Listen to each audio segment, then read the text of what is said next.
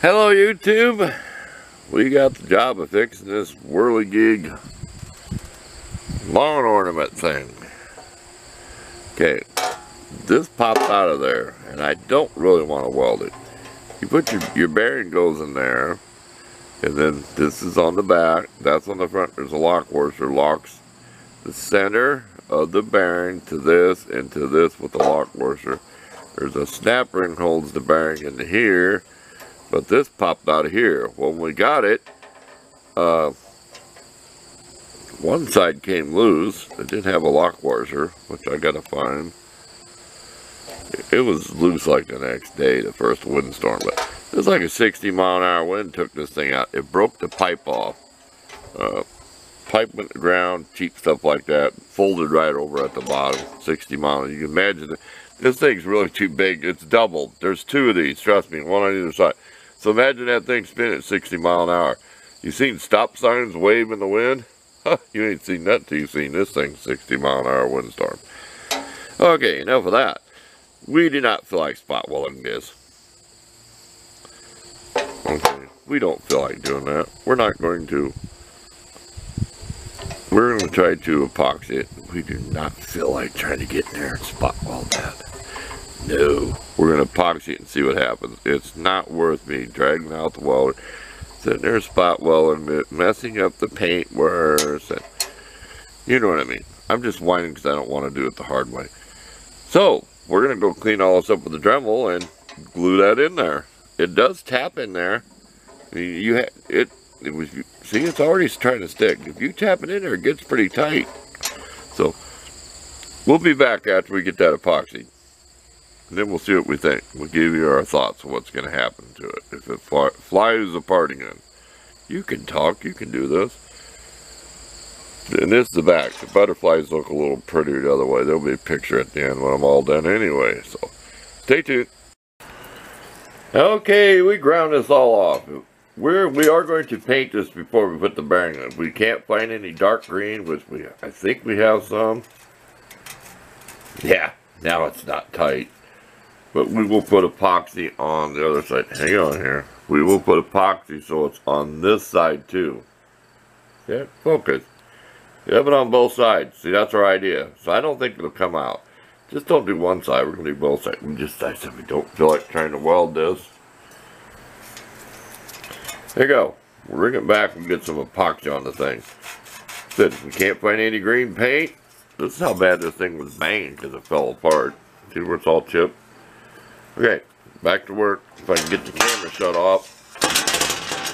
These gloves make it kind of hard to work on stuff.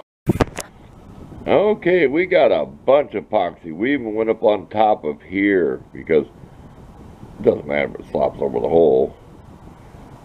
So it can't pull out now. It'll be alright. We're going to let this cure. So we're going to go look for our dark green paint. We have some green paint somewhere.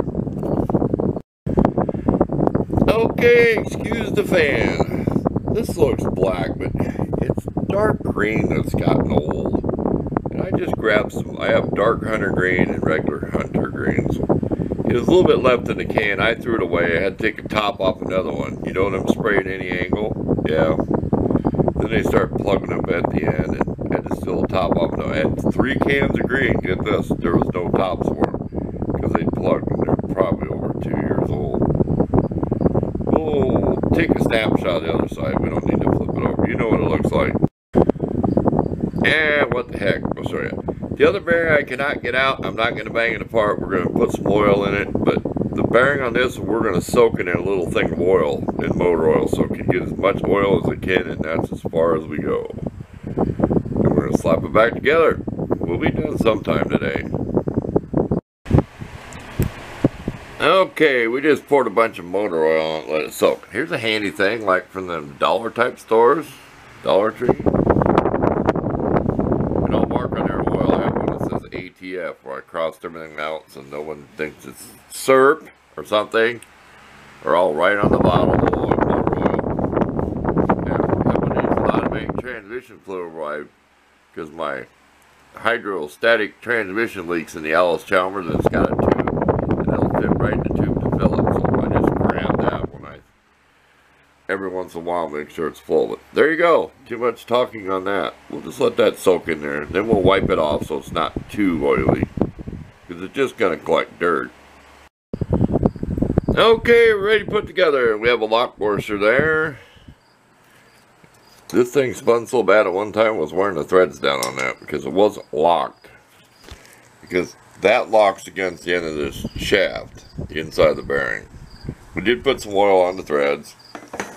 So here we go. Doesn't that remind of old colorful roulette wheels in the saloon? Round and round she goes. Where she stopped, nobody knows. I don't want to stick my finger in there. The fan will keep it going at a slow speed. One more time, let's let her rip. Yeah, imagine one on the other side. Because I can't show you out in the yard right now. I have to make another post from the ground. So there's imagine two of them things spinning. And they compete against each other. One goes the opposite direction. So think about it. One spinning one way, and one starts spinning the other way, and the thing's trying to disintegrate. It's trying to destroy itself. Who dreamt this stuff up? Anyway, thanks for watching. One more clip. After the pictures, I'll give you about 30 seconds of this thing spinning if you want to see some more of the thing spinning around. If you want some extra footage.